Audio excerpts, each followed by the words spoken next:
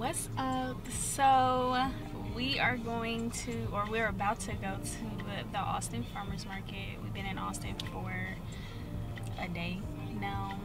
Very eventful day. You will see throughout this whole video. But I'm excited to go to this farmers market because I love Austin and I guess I like the Austin people so far. So I'm ready to see what they have here to offer us. Let's go.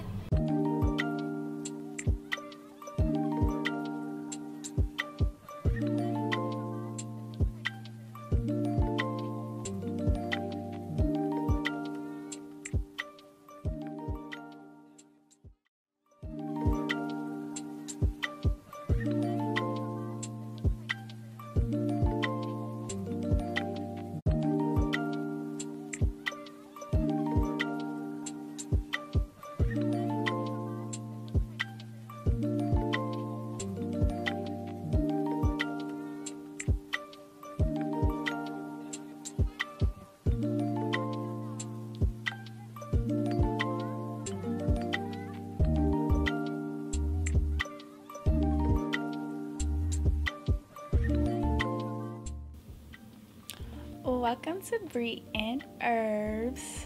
So as you can see, we are at the Austin Farmer Market and I was really excited to go to this one, like I said, because I love Austin and I just really wanted to see what they had to offer.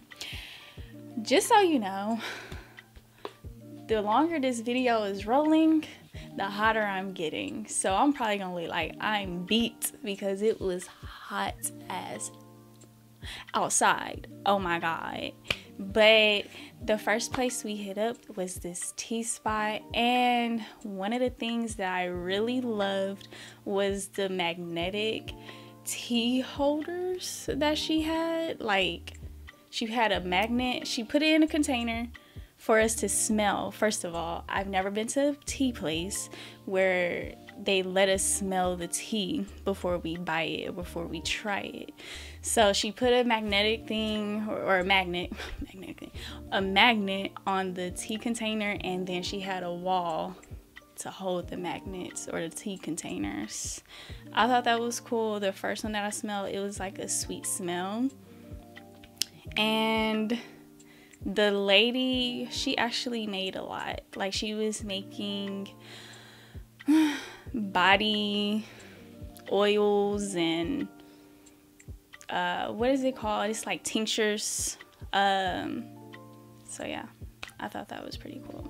And this place, I really wanted to get a bottle, but honestly it was so hot I forgot to go back and get one because I really love the way that they tasted. She had 4 different flavors, as you can see here. I tasted each one. My favorite one was the beet and cabbage. Yeah, fermented beet and cabbage. It's fermented dressings. That's what I forgot to say. Fermented dressings. Okay. When she first told me that, I thought that sounded weird because usually when I think of food being fermented, I think of kimchi. And kimchi is an acquired taste. So that's what I thought these dressings were going to taste like. But they were really, really good. I would definitely check them out if you're plant-based and you're looking for something to give you some probiotics and prebiotics and you just want to eat, you know. Simple. You can eat it. You don't have to take a pill. Eat it every day if you want to. I think it's pretty cool. I never thought about that. And so far during this farmers market, at this point, I was like, yeah, I like it here. And mind you, that thing was huge. We didn't even go to the other side. It was like a huge building. As you can see, it was like tents. Like, I want to say it was like maybe 15 tents when we walked in, or stands, whatever you want to call them. And then we turned and it was like 8 more, and then there was a huge building that had maybe like 15 more, and on the other side of that building it was more. I don't know how many, but it was hot, so we didn't go over there. We just left. Oh my god. Y'all, I haven't had brisket in so long. And don't get me wrong, even though I am vegan or plant-based or whatever you want to call it, I loved meat. I loved meat. The only reason I stopped eating meat is because it wasn't working for my body. It wasn't working for me. But this right here, this shit right here, nigga. This shit right here, nigga. Right here, this shit, nigga. This shit here. It tasted just like brisket. And I tell people all the time, it is not the meat that's giving it the flavor. It's the seasonings. It's the herbs that's giving it that flavor. So you can make anything taste like meat. Like when they say stuff tastes like chicken, it's because they're using the same seasonings that they put on chicken.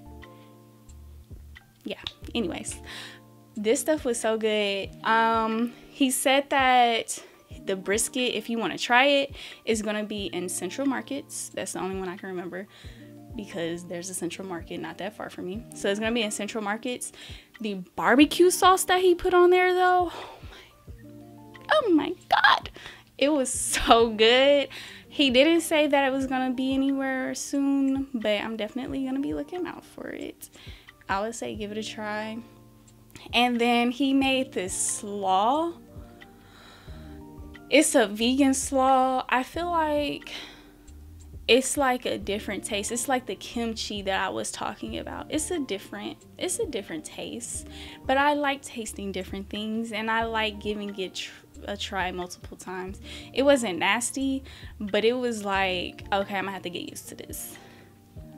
But that brisket, it was made out of beans. Just for your information, it was made out of beans, and it tasted just like some beef.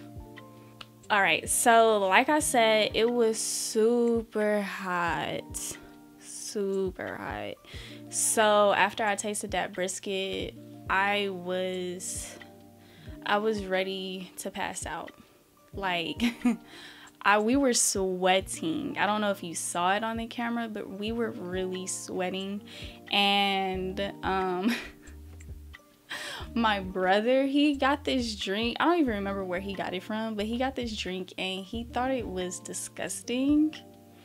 So we went to go find some juice. I was seeing these big cups that people were having with some fresh lemons and limes in there. So I was like, okay, we gotta find that spot so I could get him something to drink. And when we got there, it was a long ass line. This is me standing in line, pretending like I was gonna sit there and wait to get a drink. And this is the long ass line. We didn't get it at that point because Donovan wanted to go somewhere else to get a drink. He wanted to try this company's called SoCo that you can see right here.